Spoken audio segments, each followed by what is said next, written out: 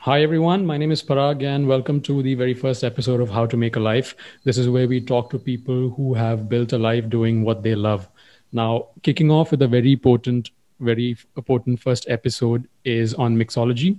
Joining me is Yangdup Lama. With 25 years of professional bartending experience under his belt, he is regarded as the Yoda of Indian bartending. And today we're going to find out why. Yangdup, welcome to the show. Thank you, Parag, for having me as part of the show. All right. Now, 2020 has been an eventful year for you. Drinks Hmm. International magazine featured you on the Bar World's 100 list of most influential people in the global beverage industry. And this is the first for Hmm. an Indian. And to top it off, your bar, Sidecar in South Delhi, has also been ranked as one of the top 50 bars in Asia and is the only Indian bar on the list.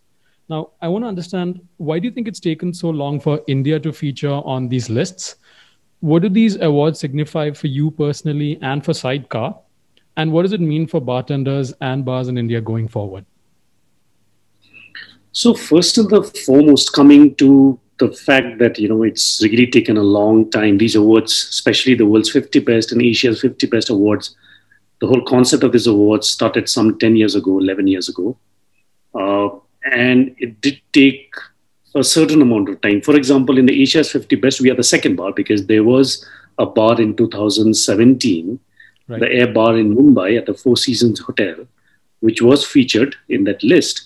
But we are the first bar to be featured in the world's 50 best list this year, where they do the world's 50 best plus another 50, 51 to 100, and we were in 91. So there we were the first bars to be a part of the list.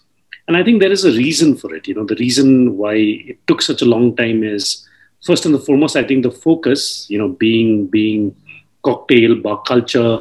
I think the focus was mostly towards the Western countries. So even the other parts of Asia was not featured in that list. As in, they were featured, but just one or two of them until 5 years ago. So mostly it would be bars from London and in America. Right. Uh, so mostly from the Western world, and then suddenly there was a certain shift in terms of attention towards bars emerging out of Singapore and Hong Kong and Japan, and that is when the Asian diversity kind of showed off in the beverage world, in the cocktail world.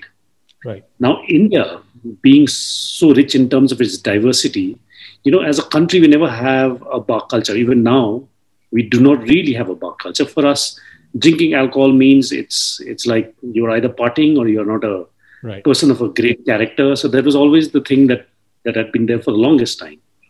Even as a bartender, for me to open my own bar, it was like one of the most difficult things because not many bartenders can dream of opening up their own bar in a country like India because of many constraints, right? One is, of course, the amount of money that you need to set up a bar here.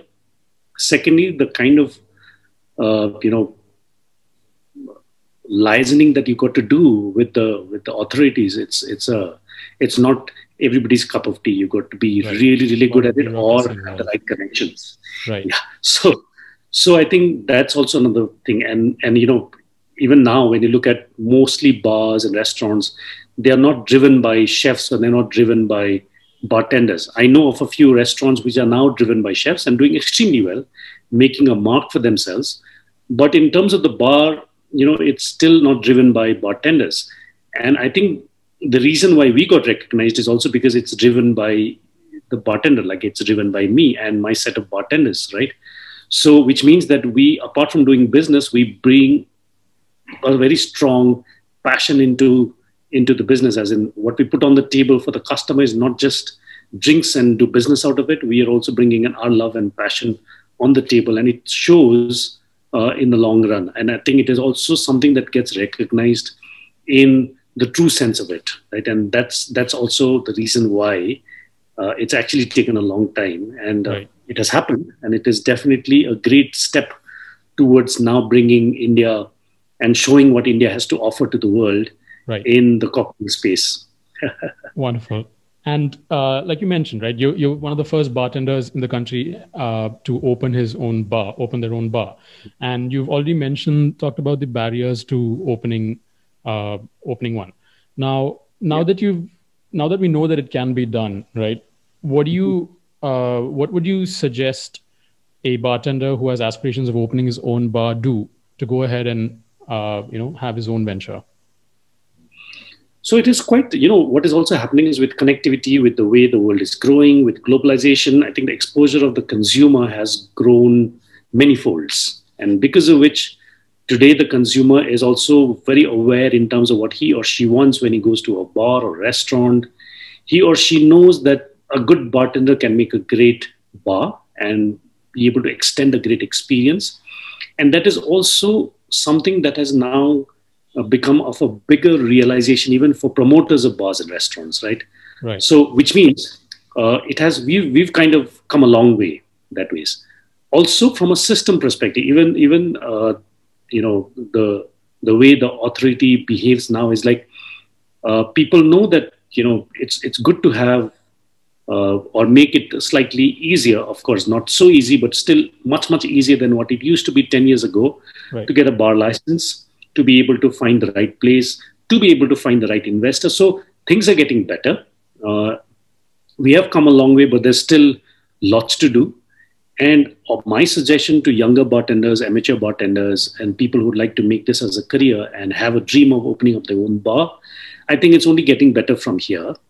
And I think if you have the right passion, if you have the right talent, and if you have a dream, you should definitely pursue it.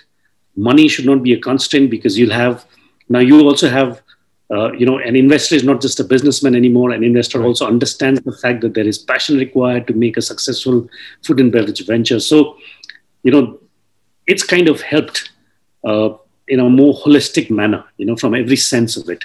So dream big and go for it. All right. So you're saying the perception has changed and it's no longer just about the business, it's all about providing the experience. Absolutely.